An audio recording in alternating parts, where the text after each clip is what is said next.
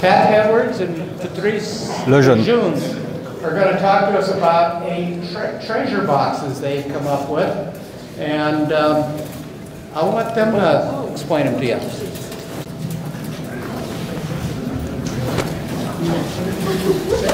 Thanks, Daryl. Patrice and I have been together for 12 years. Business. We're both happily married. Two different women. Partnership, but only in business so far. I met Patrice and because of the school in Paris that he graduated from, École, and he came on a visa, got a green card, and now is a fully employed legal immigrant. I've been legal from the start. So they were looking for someone that could make furniture, restore furniture, and do marquetry. And I was attracted because they had a business called Antique Refinishers that's been going on since 1969. 49 years. That's the dude. And it's also known for, some of you want some, so Old Brown Glue, and at the same address there's also the American School of French Marquetry, and that's a fairly unique business and school in the US, because it's the only one that promotes a tool that is typically French and Parisian, which is called the Chevalet, and it's the tool I've learned on, and I learned to actually love and think it's the best.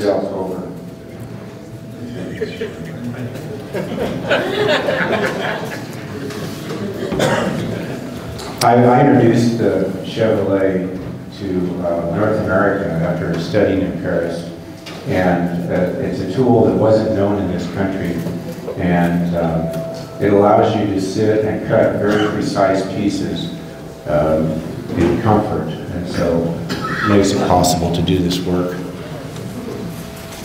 Oh, yeah. There are historically 5 different methods of making marquetry surfaces, and we practice 3 of those in general to make a profit. The upper one is what's called the boule process of cutting everything at the same time, so that when it comes apart, you have pieces fitting in light to dark and dark to light, so they make opposite pictures. And it's easy to put together. So at our school, we teach that, the first method. There's a variation of that, the clock, which is called painting in wood. Again, everything is cut in a packet, but only one of the layers is the background. And the other layers are the ingredients to make a picture. And that's what I principally do the most when I cut, because at this point, I'm kind of blind, and I can't really cut very well, so not anymore. Cutting in the painting and wood method allows me to continue to make marquetry. It's just not as productive because I only get one surface. Now, if you want to make many surfaces all the same, then you do piece by piece, which is the method we use for these boxes, because we wanted to produce 4 copies at the same time, so there's 4 of these and 4 of those that are identical. So those were typically the kind of pieces we were producing 2008 BC. BC? Yeah, that's before the crash. So Patrick was producing a lot of painting in wood pieces, but as they are single copy, it takes a little more time to produce them, and you sell only one, so the cost is all in one piece, and some other pieces went to the 6 digits. I was building basically spec homes that took me about $600 to $800 per project, and before the crash, it was fairly easy to find a buyer in the high $80,000 to $90,000 range to buy something that I spent 800 hours on. After the market collapsed, I thought, how can I continue to work 800 hours on a project, but make it sell? And we decided to produce 4 treasure boxes and sell each one for $20,000, $25,000, $30,000 each. It still takes 800 hours, and we still get the same amount of money, but it's easier to sell at this price point. Because you divide the price by 4. I'm sure there's somebody here that's ready to write a check, so just step up and... Treasure bond number 3 is on the taking. We already sold only 1 so far, so we'll put 3 more one to go. in the raffle next time. Yes.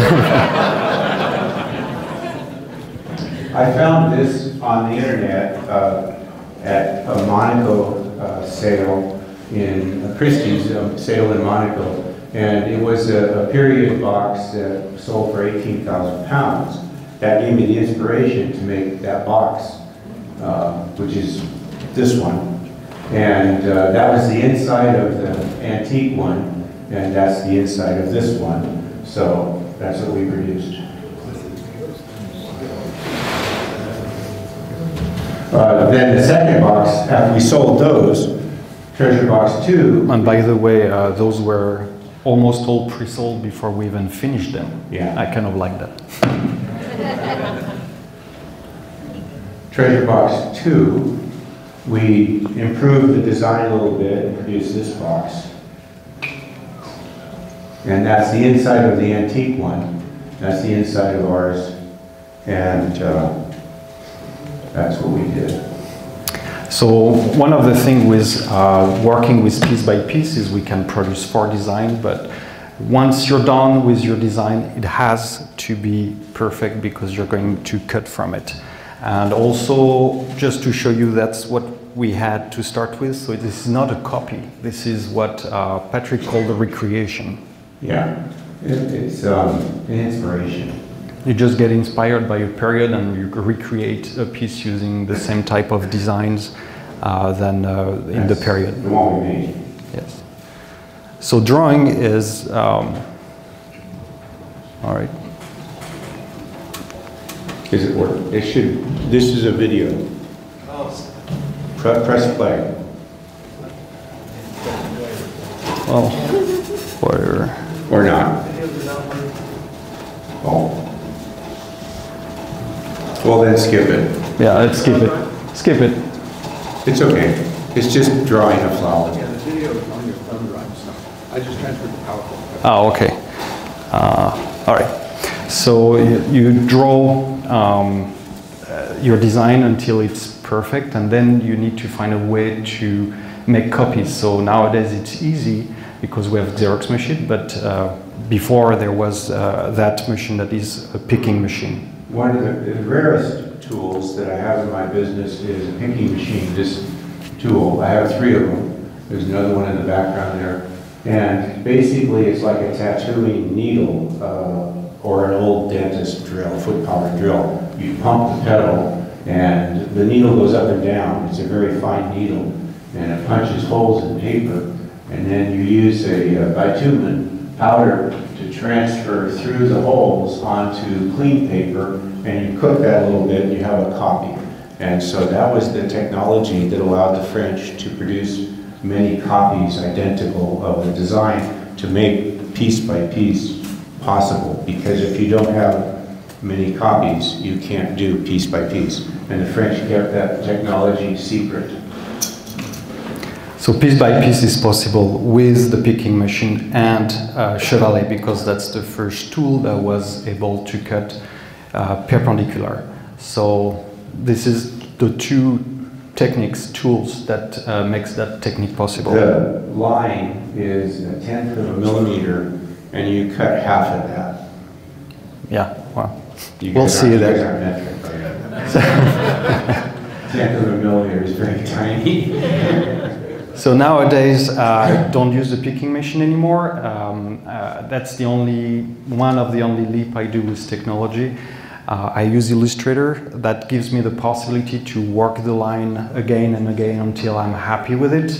If you use the picking machine, you know that once you've done those holes, they're there. So if you're not totally happy with your line, you start over, or you have to do compromise. And on big projects like that, it's a lot of compromise, and I don't like that.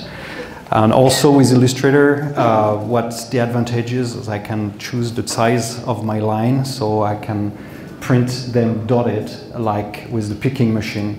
And for it's pretty funny, but having a dotted line makes the accuracy easier. Because when you cut, your blade is a black line, your kerf is a black line, and what you cut is a black line. So having something dotted make it more visible and gives you a bit more precision in your cutting. If you have a line, how do you know you've cut away exactly 50% of it? It's still a line.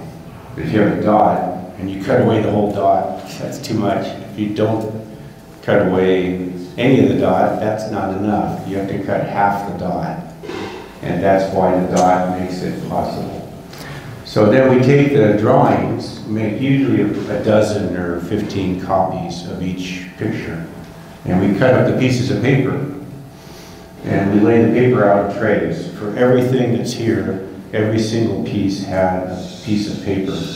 And part of this whole process is the internalization of the design. Like a musician would learn how to play music without reading the notes. He has to practice over and over.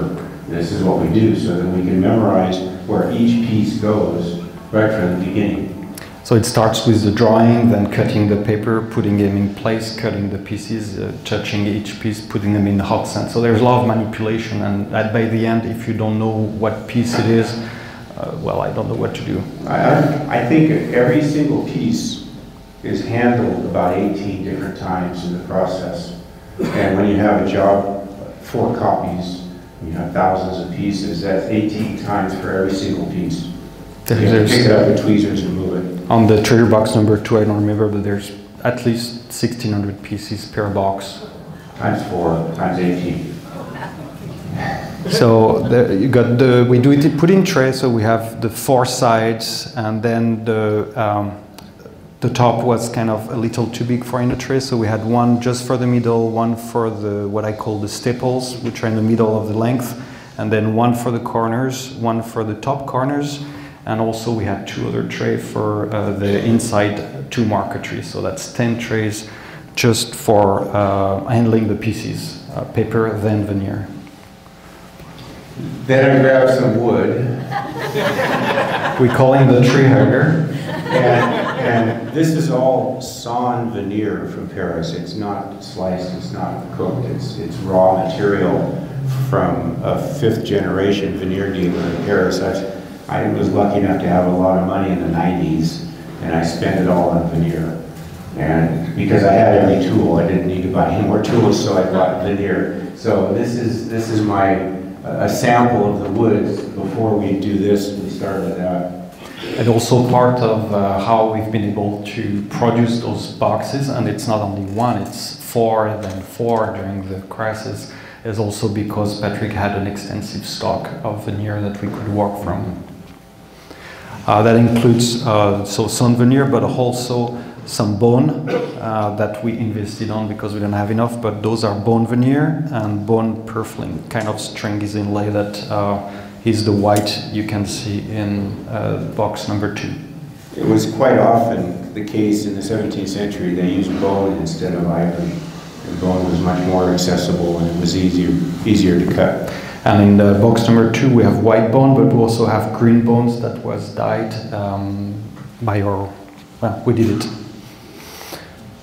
So my process is to do the palette by laying out all the species, and I tend to choose the lower numbers for the lighter colors and then the higher numbers for the background and darker colors. So when I look at the code, I can see the colors because of the numbers. I can see what the daffodils are going to be like because they're a low number and what the rose is going to be like because it's a higher number. I can see the color, and I lay out all of the palettes. And each of these piles has 4 pieces of veneer that are identical, so we make packets. Also here you can see there's 28 colors on that chart, but at that time we had a 30 wood choice, and for treasure box number 3 now we have more than 40 different woods available. So I don't know how many we'll use total in the 3rd box, but we have a palette over 40 woods now. So on each of those packets, we have to glue the paper that goes for that color and cut out those pieces. And precision is key, as each piece is cut separately, and then the background, you cut the cavity. If it's too big, it will never fit. If it's too small, you'll have a lot of gaps. So in other words, you cut away the outside half of the line for all the inside pieces, and on the background, you cut away the inside half of the line, and therefore it fits. Piece of cake. That's for a perfect fit. That's about half a day work of cutting. So it's not that much, but it's plenty of work. So you do that twice a day. And we use the optimizer a lot. Well, I have glasses now, so I don't use them that much. So that's the layout of one of the inside marquetry. So they are put back in the tray once they are cut, the same way we put the paper in an exploded view. Then it's time to look at the shading. So this is a little too artistic, and that's the trigger box number 1. But it gives you a map to where you're going to apply the shading, and this is done with different techniques. So that's the result. Okay. Oh yeah, this sand I brought back from Fontainebleau, and Customs TSA, they have me on their radar. I actually asked my mother to send me some more by mail because we were kind of running low, and that was opened by TSA. They opened it, they didn't close it back up, and there was a trail of sand. So I only have half my sand. It's a very, very fine sand, and we heat it up to quite a high temperature. So there's different techniques. One is dipping, so you just dip the piece in hot sand, and that will kind of burn. It's called burning the wood. Shading, yes. It takes about 30 seconds at the most for sawn veneer. Yes, with slice it goes too fast. The straighter you put it, the shorter your shadow is, and if you put more angle, you'll have a longer shadow. That gives you a lot of possibilities, but for inside curves, like here, this cannot, if you want to put shading here, you cannot, because, well, the line will scorch those parts before you even start putting shading at the right place, so you use spooning. Spooning is not what you think. I like spooning. Because you can actually bring details. There's other techniques that you can use, like the funnel or other things, but spooning and dipping are the two main. And you can see the difference between just with dipping, that's all I can do, and here with the spoon you can add a little bit there following the map. So there's the 4 layers of the birds. Are those 2 different ones? Yes, there's the inside of the box and inside of the box and the inside of the top. Because we've got 2 different birds in here.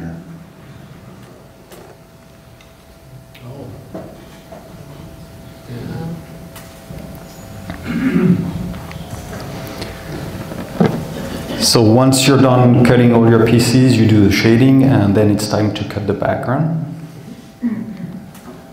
Now, on this, you can see these little red lines. Those are called bridges, because there's areas of the background which are not connected to the outside background. They're just floating background pieces. Now, we don't want to lose them. And so we add a little bridge, which allows them to stay in the place they're supposed to be until we're ready to cut the bridges and put it together.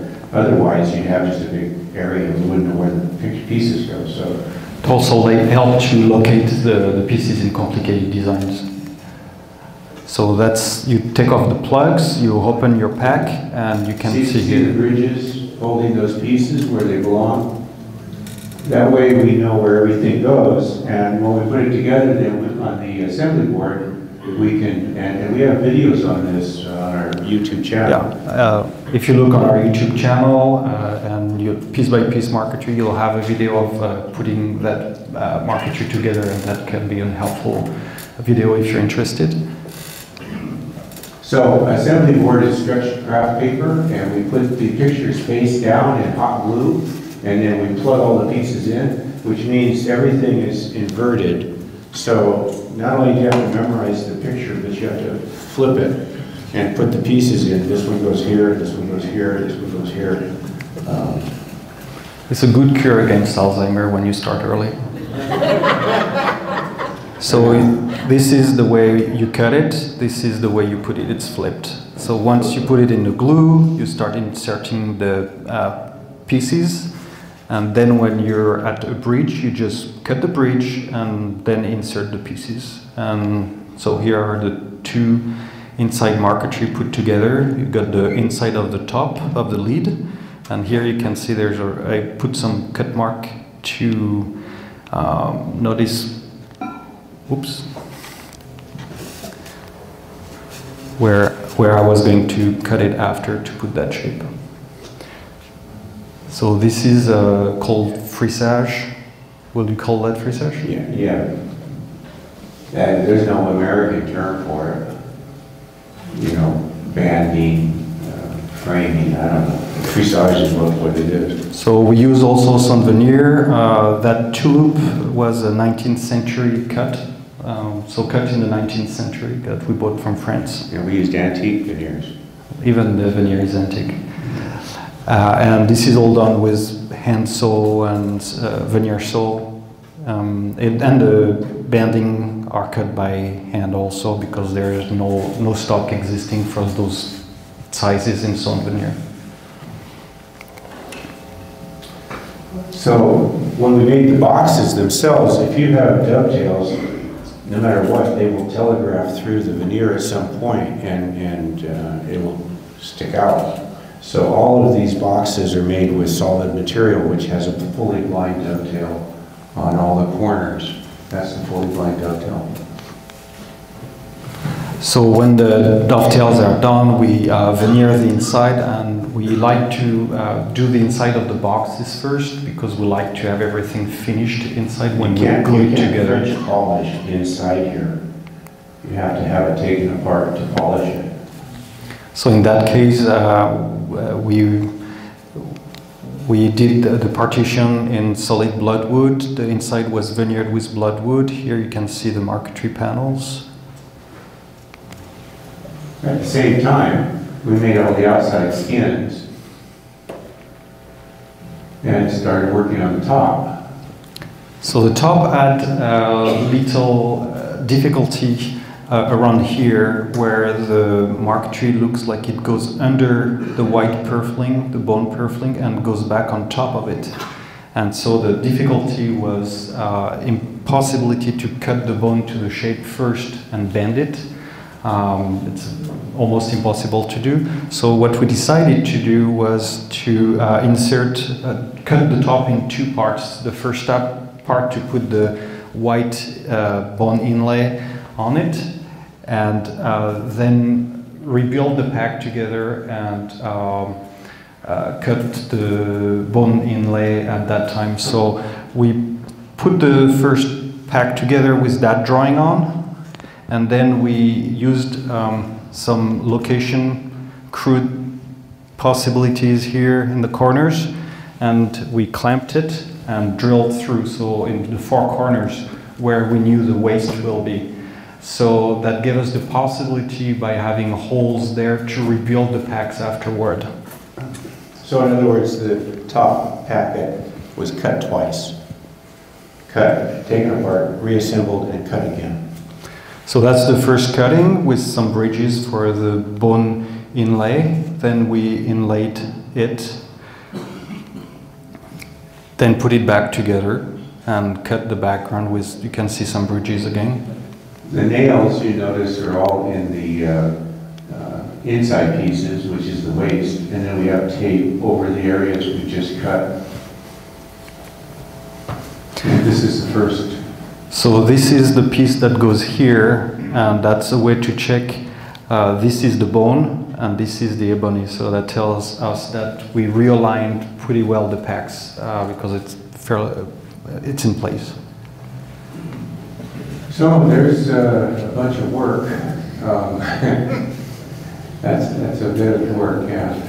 So those are the top view from two different angles, and that's the station from inlaying. So we have the glue pot.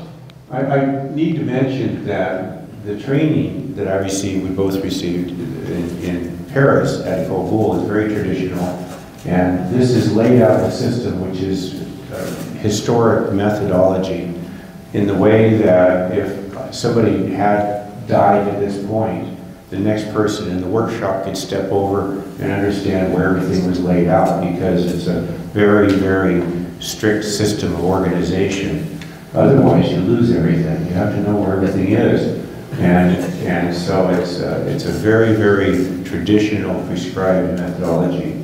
And I have a lot of trouble with students who think they can just throw it all in the tray and figure out where it is later, which works if you have 20 pieces, but not when you have this kind of job. So you have to learn the structure of organization. But it's possibility for someone to take over, but it's not easy because you, at that point, you have not handled all the pieces that many times. So it's harder for someone to take over at that point than for the first person to carry on. So better not crook on the job.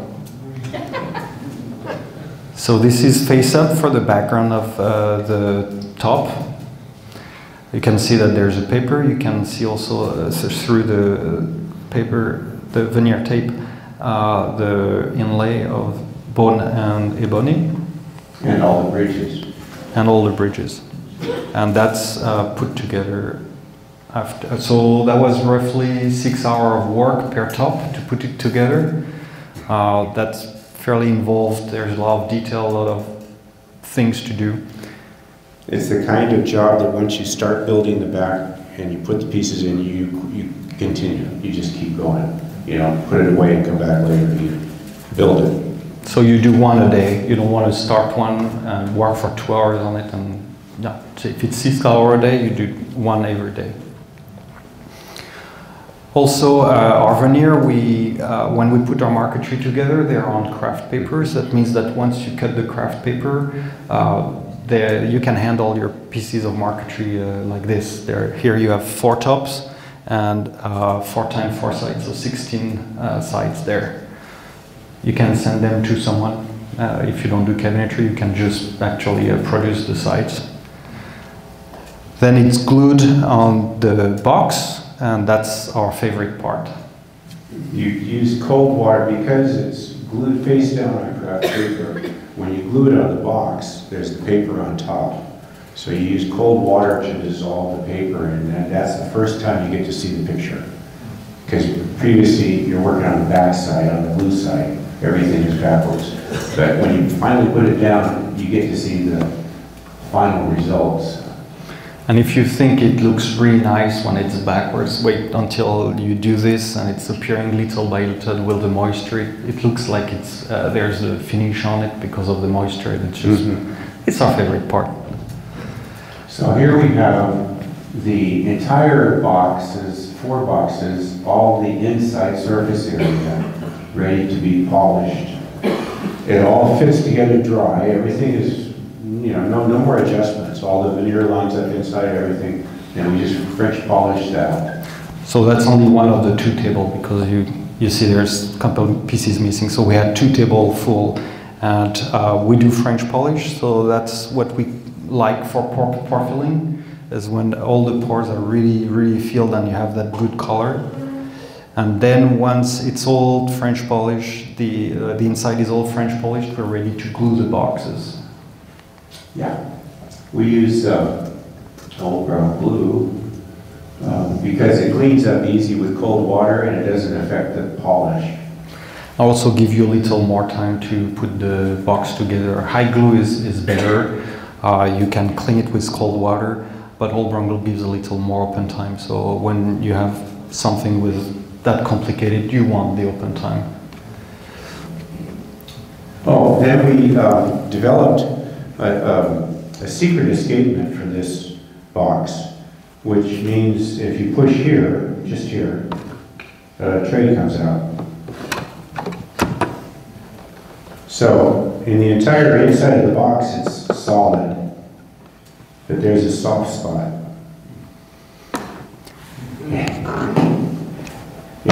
one spot. And that's when the tray comes out, and then we have our card on the back. We have, yes, we have our card pressed, later pressed, today is glued under the tray. So this is just a very easy way to do it. It's low tech with springs and things. We have slides on that later on. But you can see the 4 boxes glued together, ready to go. All the inside is finished, but the outside is still a little crude. And this is the cleaning of the paper. Of the top. And we made a video, the top we glued with hot high glue, and we made a video on how to glue with hot high glue. So you notice that it doesn't have the banding around it. This is very typical. We glue the field in the press, and then we build the box together. And then for the corners, we add in the banding at the end. The edging. This is typical of what was done at the period. So if your marquetry slides slightly, then it's not a problem. You just put the banding afterwards. So this is the box all glued with the banding on all sides, and the tray without the gilt leather yet, but with the banding added on. Yeah. And that banding hides the tray.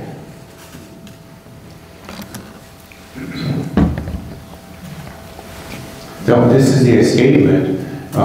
It's taken from traditional French work. I've done a lot of antiques that have the same system. There's springs which push the tray forward, and there's a up and down metal catch that hooks into that plate on the bottom of the tray so that it easily opens and closes. The thing about this kind of system is you don't want it complicated. You want it to close and open repeatedly without any fiddling around. It has to be basically a simple system. So then it's like usual sanding, the favorite part of everybody, I guess. Yeah. And finishing French polish again. A lot of marquetry is surfaced with a scraper before it's sanded to get a flat surface, because if you try and sand all these different woods, some are more dense than others, and you end up with this, instead of this. So especially in that case, you have bone that is dense, so that yes, there is a difference of density, and you need scraping is a pretty good idea to start with. Mm-hmm. So we were successful in selling Olive Box 1, Olive Box 2, and that's 8 different boxes. One of these is in the Mingay Museum collection. It was donated by one of our patrons. And so we both have loved this coffer at the Getty Museum. I fantasize on it. It's, when the wife walks in and finds you staring at this on the computer screen, it's easy to explain. Anyway, that thing is huge. It's this big, and it's just an empty box. But the marquetry on it is quite good, so we thought, what if we made it, smaller? A third in dimension is about what we're doing. And it's inspired by the Getty coffer, but the dimension being smaller, we have reworked the marquetry. So that's our next project, I will say simplified the marquetry by, I don't know if it's really much more simple, but we are simplifying it. But there will be very tiny pieces, and you can find all of the information on the Treasure Box 3. You can find all the information on Treasure Box 2 on all our different websites and blogs. And we are posting pictures often on the update on what we're working on. So right now, if you're interested in looking at the progress on Treasure Box number 3, you can follow us on Facebook or Instagram, and you'll have almost weekly updates. They'll be done this year. Yeah. We're supposed to be done with Treasure Box number 3 in September.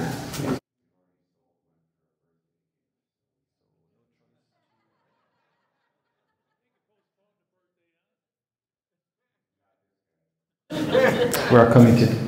So this box will open this way. And there'll be drawers in here, and there'll be compartments in here, and it'll have the same kind of hardware, drawers that open in such certain ways and all that. So that's our box number 3. What kind of secret compartment in that, or tray? Well, yeah, this top part will have a mirror, and there's a way to get behind the mirror. This will have a till, and there's a way to get under the till. And inside there will be places where the drawers will pop out. What kind of wood is it? We use Lejeune ebony. For this box, we're going to switch to a 17th century wood that's extremely rare called ferrol.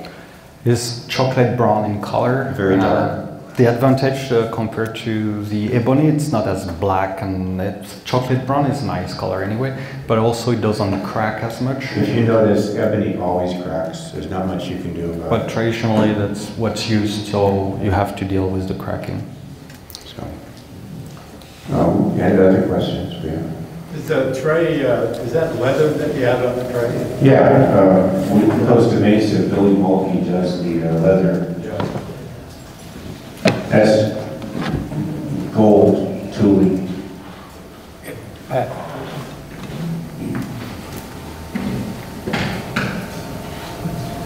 And so you can also see in the front, we hide the tray with the white purfling. And our label. Is that bone also there, or holly, or anything? The bone? Is that bone also, Yes. the stringing on the side there? Yes. That's cow bone. It's processed in France, and bleached, and milled to a very precise thickness. You can show also the mechanism on that one. Yeah, on this one, we did something more simple. I have a pencil tray. And by the way, you guys want to get rid of some of your olive wood, I know where it would go. So what I did was I made a button and a lever that opens this, but it's, and again, we got the label back here, but this is just a simple device. It's hard to see. We actually have a video also on our YouTube channel that shows the mechanism. So, the thing about escapements and secret areas is they have to be simple and repairable. And sturdy. And simple engineering is best. So fulcrums and levers are pretty basic stuff. Especially if it's totally integrated, like on box number 2. Built in. You want to be sure it lasts a century or 2. So you're sure your client don't come back. The other thing I wanted to mention was I mentioned we had sawn material. This is sawn Lejeune ebony.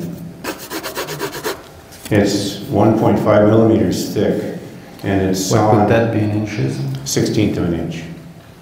And it's sawn on a machine that was invented in Paris in 1805.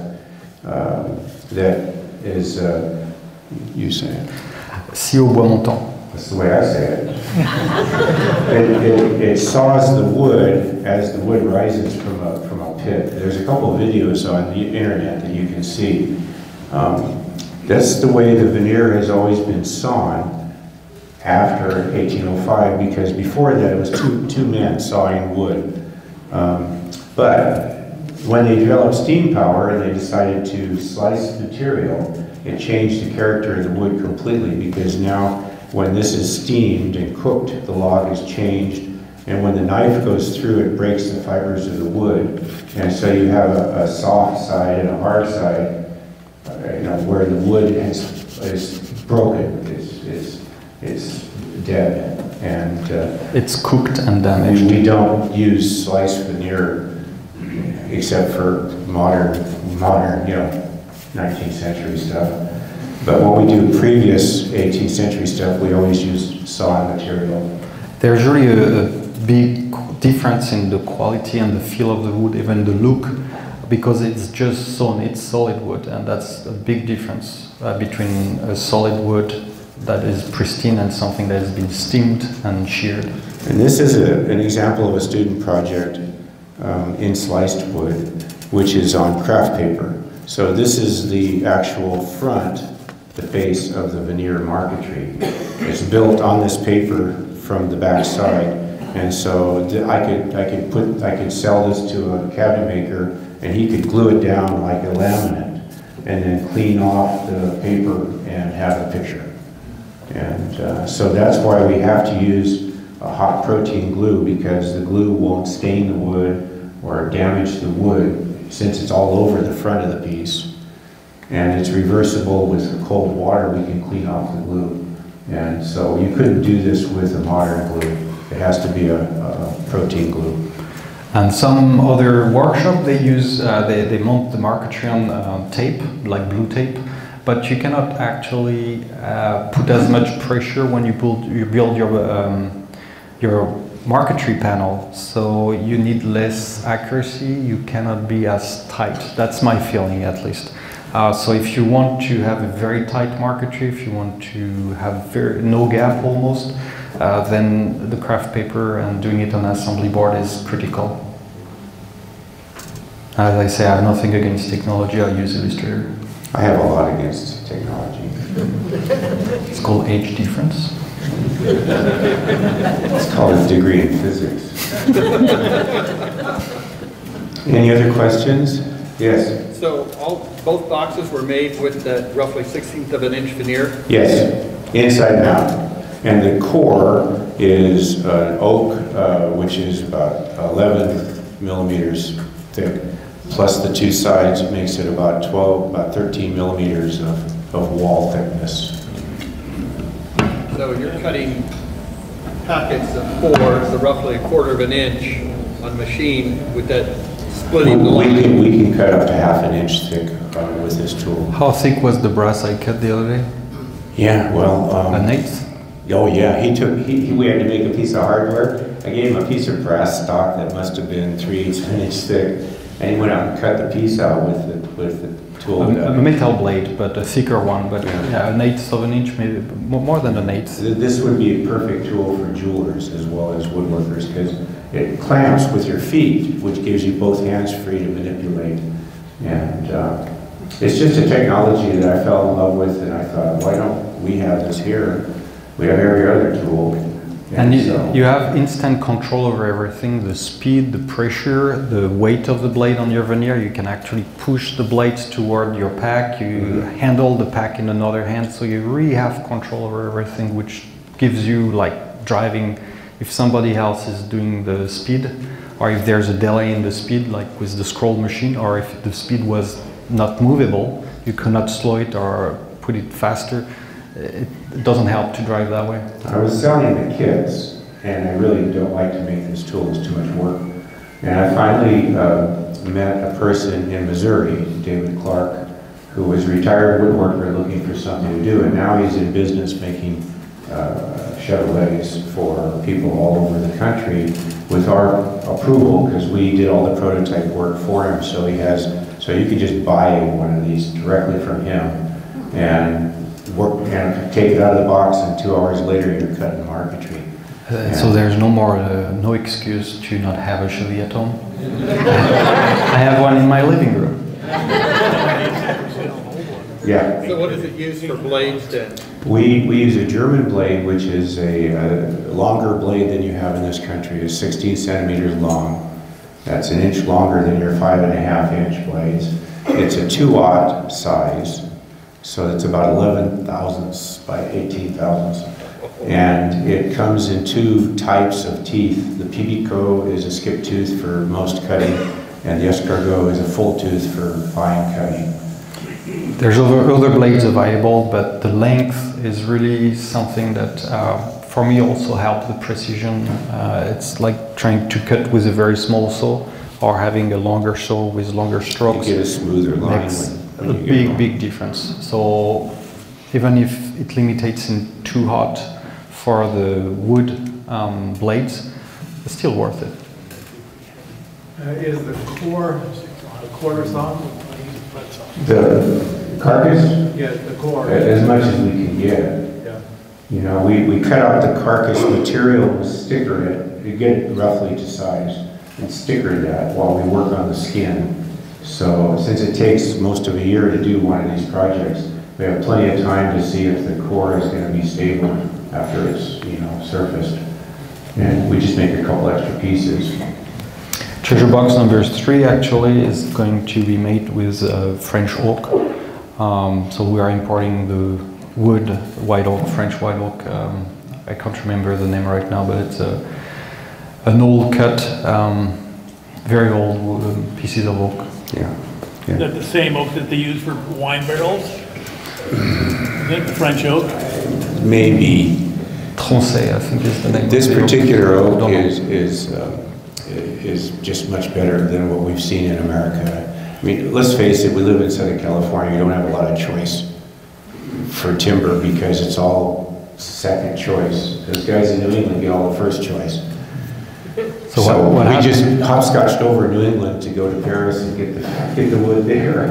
What happened during Louis XIV's reign, so around 1700s and before 1680, the French fleet was absolutely massacred by the British. So Colbert decided to plant a lot of oak trees.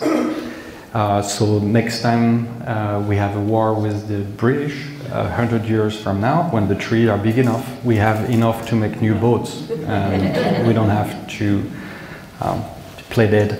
So what happened is they planted all those trees, and a century and a half later, when they were finally ripe for making boats, they were now at steel hulls and, you know, steam power.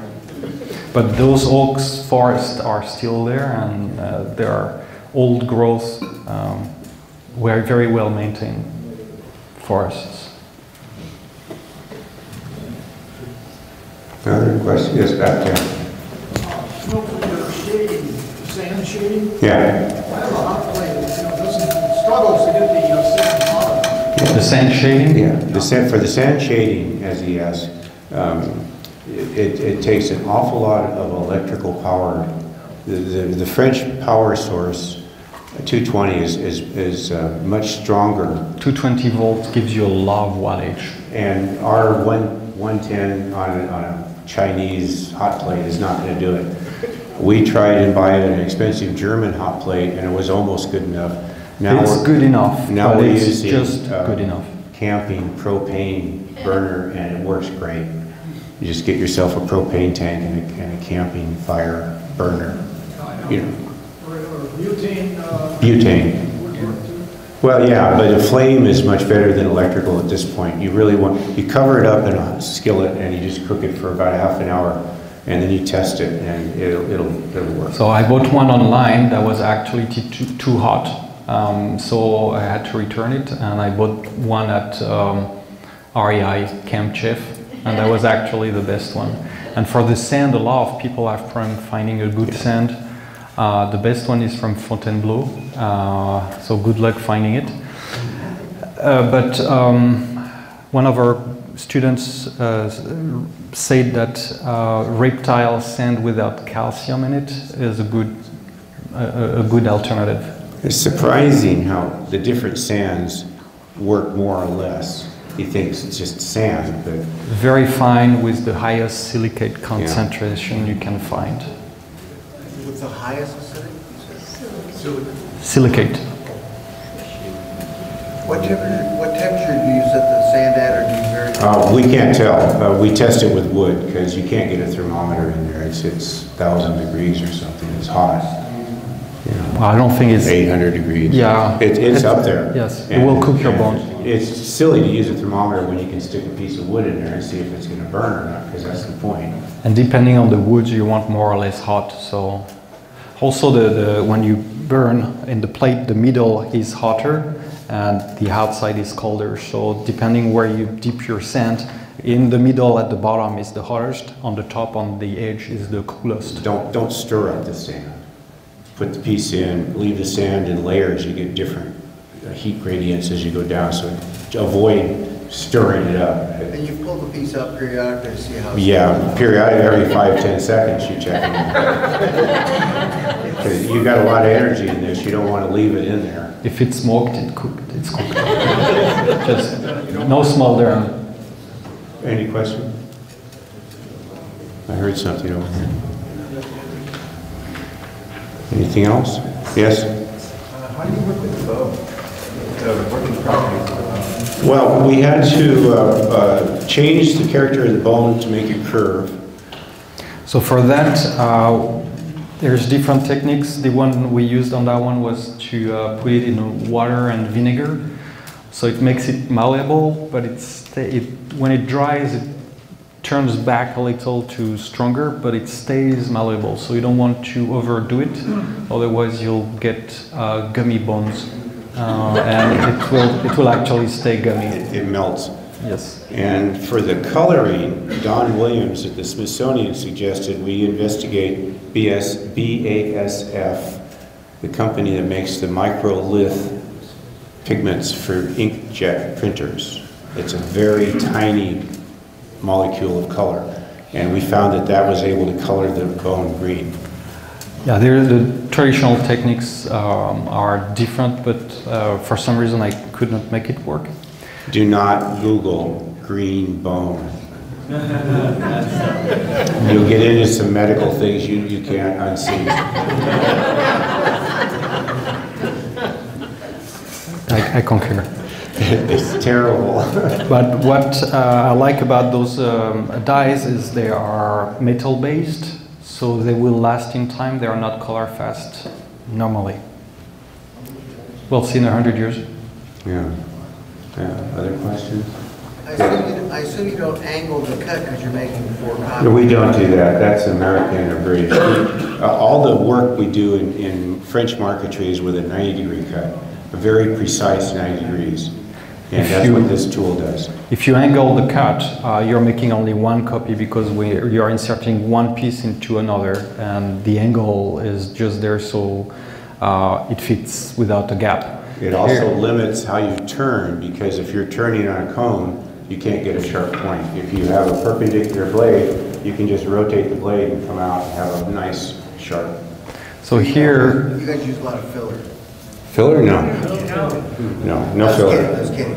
We use a mastic. There is a mastic. Yes, and mainly it's to go into the engraving lines that are part of the decoration. Mm-hmm. They help the reading of a leaf or a petal by giving it volume. So the engraving line plus the shading gives a good reading for the volume. So they are essential, but there's a hole there. So what we do is we use a mastic. And so the difference also with the conical cutting in the piece by piece, you can do multiple copy and you will have no gap if you are accurate. So that's kind of the thing with it. You need accuracy. The bird. This was done by a student of ours, and you can see there's no gaps. Was there between a mastic and a filler? Does that show? Yes. And you can... The mastic is hot glue and hot water and a very fine hand-sanded dust, wood dust, like Cuban mahogany, 220 grit by hand, filtered. And you can see in the leaves that there is engraving lines, and that's where the mastic goes in, and it gives a little reading. And okay, right here you can see a little gap. See that one Patrice showed up oh yeah, at the top of the petal. Here. Yeah, right there. That's a huge gap. She's fired. A little momentary distraction from cutting. But the rest of it fits pretty well. This is a student. This is a person who's only taken 2 weeks of study with people that know what they're doing. Then she came back for another project, and that's our third piece-by-piece project, which is, the second one is even more impressive, so we didn't bring it. We don't want anybody to know that. It's so easy. Anything else? Thank you. Thank you. Oh, thank you.